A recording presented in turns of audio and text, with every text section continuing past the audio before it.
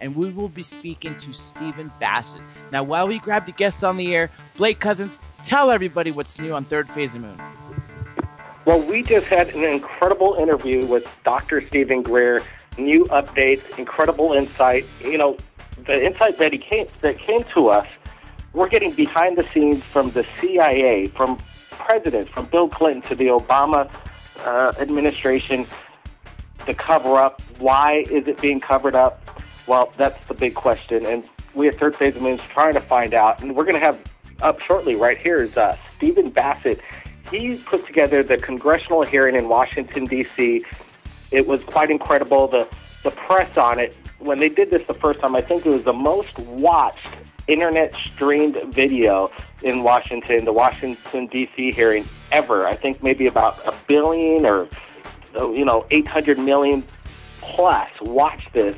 So he was had an incredible way of getting the word out to the masses, and that's what we're trying to do at Third Phase of Moon. If anybody's captured anything amazing, the best way to contact us is Third Phase of Moon via Skype or Facebook, and we may showcase your incredible piece of evidence. We're looking for good UFO shots, phenomenon, scientific research, new technology. We just did a recent special called Liquid Robotics right here at Third Phase of Moon, where we went out into the middle of the Pacific Ocean. I dived about a mile deep of water, predators everywhere. There's tiger sharks, around. It was quite scary, but we're hanging out with new technology known as the wave glider. And it harnesses the energy from the ocean current, and it reports back to base. And some of the bases, and these clients are picking these things up. They're about $200,000 to $300,000 a piece. And Liquid Robotics' biggest client is the Department of Defense. And I asked why and what are they doing with these things, and they really couldn't answer my question. But there was some theories that came in, because the guy that designed this, first of all, he didn't want anything to do with the military. He was just kind of wanting to find out and listen to well sounds from his own home. But other people are coming out that he also may have wanted to know and find different signals that unknown creatures that live in the abyss of the ocean have their own signature sounds, and he was looking for these signature sounds that we've never heard before. Mermaids? Was he looking for mermaids? We don't know, but the documentary, again, Liquid Robotics, Robots of the Sea, you got to check it out at Third Phase Moon. It was absolutely stunning and incredible to be out there in the open ocean. Now, so everybody's standing by. We're going to get Mr. Stephen Bassett on the line, and we're looking forward to asking him the big questions. He's not afraid to, answer them. We call him kind of the pet bull guy out there for Disclosure, because he doesn't shy down to anything. He's out there getting and asking the big questions as well to the right people. Congressmen are coming forth, astronauts, retired Air Force pilots, you name it, he has it, and, the information is getting out. So that's the main thing about Third Phase of Moon Radio. Everybody is standing by. And do we have Mr. Bassett? Is Mr. Bassett standing by, Dr. J? I guess we're having some issues with trying to get our connection. Also, we're going to go back to some of the other videos right here at Third Phase of Moon that we just posted this week. One of them is Top UFO Sightings, incredible accounts of bizarre encounters of missing time. Well, it was quite incredible. Just last week, Friday, on our radio show blog, we really don't interview people. We just kind of let the lines open and take accounts. If you have an account, an eyewitness, maybe breaking news, eye sightings going on at that time, people have called in, and it was quite amazing. But in this last radio show, 4 people called in, and they all were from around different parts of America, and they all shared one thing in common. It was missing time. People that have these UFO encounters usually explain to me some of the time right here at Third Phase Moon. We spoke to thousands, and many of them recall that it was a certain time they witnessed a UFO, then all of a sudden maybe an hour or 2 hours go by, and they can't account for what just happened. And to have 4 callers within 30 minutes with the same phenomenon, well, something's going on around the world, and I don't think it's an imagination going on, because Blake, you can't imagine video, and some of these UFO videos are quite amazing. Is Mr. Stephen Bassett with us, Dr. J. Andy Elias? Yes, we had a little technical issues, but we got Mr. Bassett. Let me quickly give your listeners some background. Paradigm Research Group was able to get the White House to put its position on the ET issue in writing for the first time ever, and that was back in October 2011. That position, which is still on the White House website, well, actually you can't get to it right now because the government shut down, but as soon as they reopen, the We the People section on the White House website will reopen. And up there is that statement. You can also get info on this by going to disclosurepetition.org.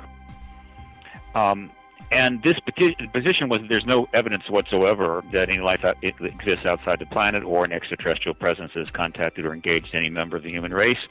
And there's no credible information to suggest that any evidence is being hidden from the public's eye. That is the White House's position, because it's all untrue. It's all false.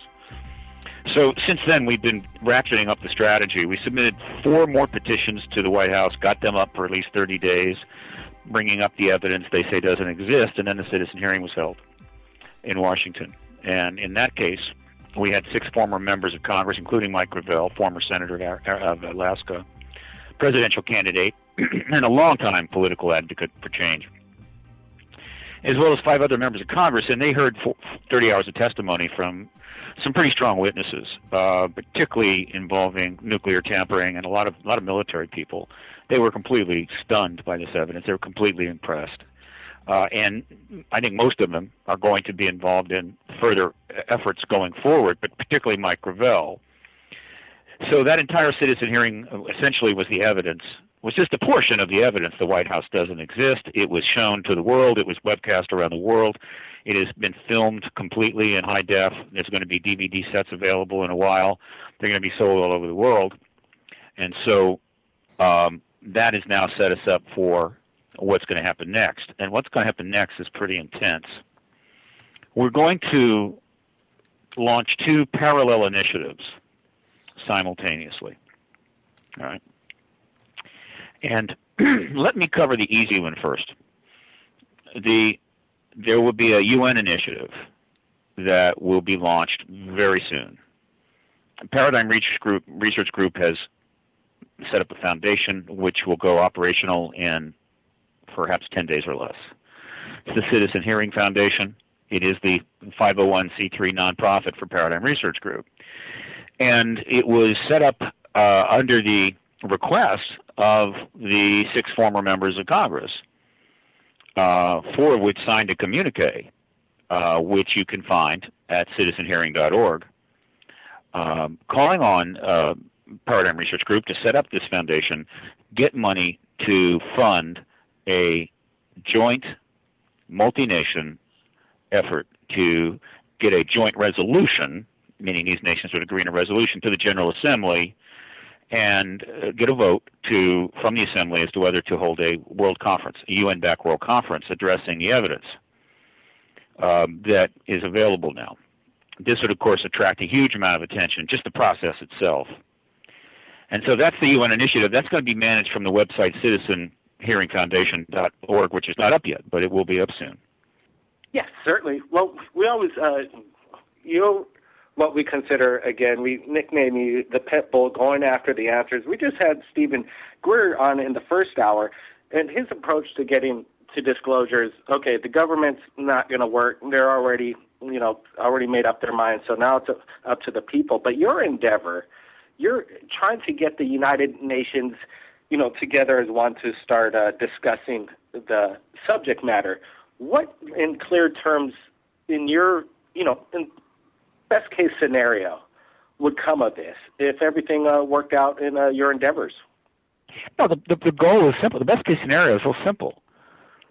We have not, this movement has not succeeded until the President of the United States goes in front of the American people, probably on the East Wing, I'll use that place where he walks out, and stands in front of that podium and informs and tells us finally that there's an extraterrestrial presence. That's it. They're not shooting for anything less than that. And so the purpose of all of this is to get that event. I call it disclosure with a capital D. Now he'll either be doing it first, or he'll be doing it after. He'll have to go out there on East Wing and do it after the Russians have announced it or the Chinese have announced it. But one way or another, he's going to do that, and that's the purpose of this. The strategies that PRG is using are designed to not only approach government but also approach the people. The reason is that these kind of strategies will generate media coverage, and that media coverage gets to the people, and then they see what's happening, and it generates interest and generates energy. Plus, the political media pay attention because you're doing these initiatives. If you don't do these kinds of things, there's nothing for the political media to cover. So our hope is we're going to generate a lot of media coverage of the UN initiative as well as the congressional initiative.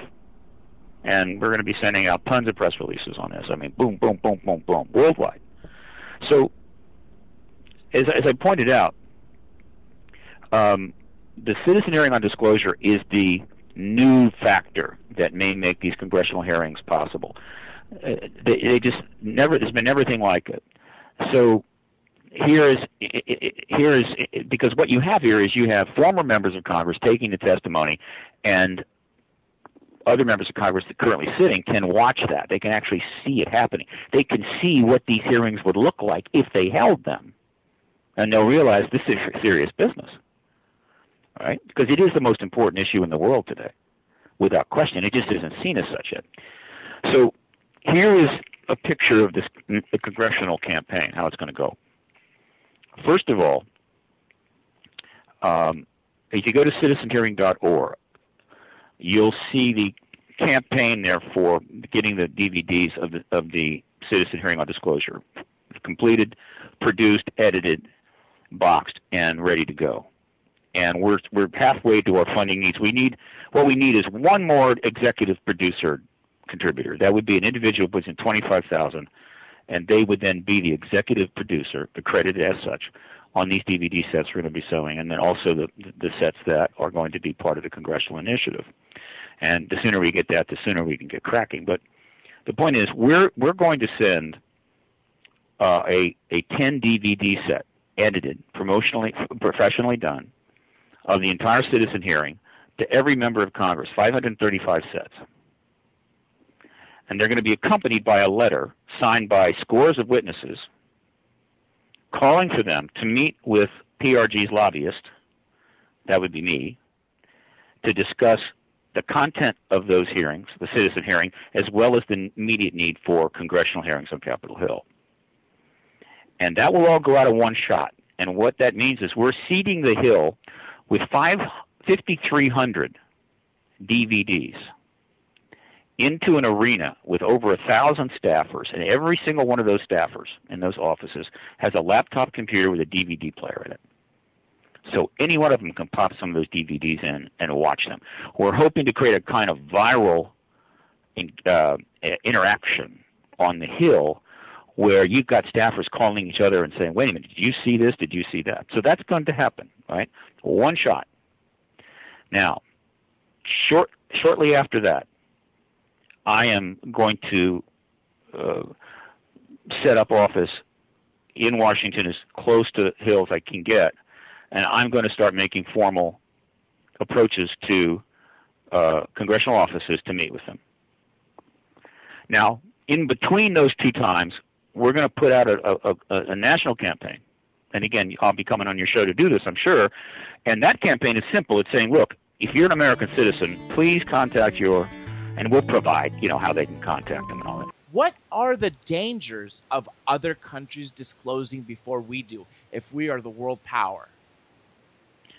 Well, I call it a danger. It's just how disclosure goes down. It's going to have a geopolitical impact on nations. And every nation is going to be affected to some degree by disclosure, without question.